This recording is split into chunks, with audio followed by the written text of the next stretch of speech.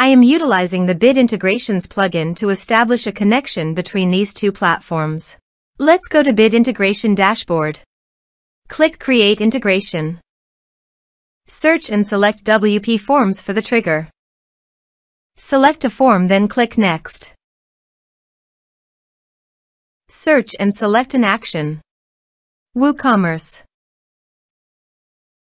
Connect. Next. Select a module. I will create a customer, so I am choosing to create customer.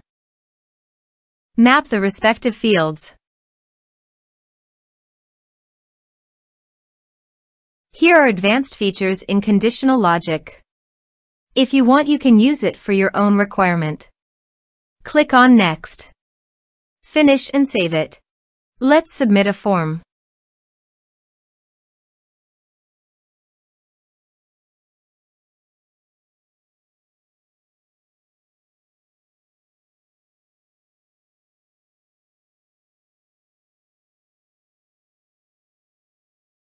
Click on Send Message. Form submitted successfully. Now go to the WooCommerce Customers dashboard.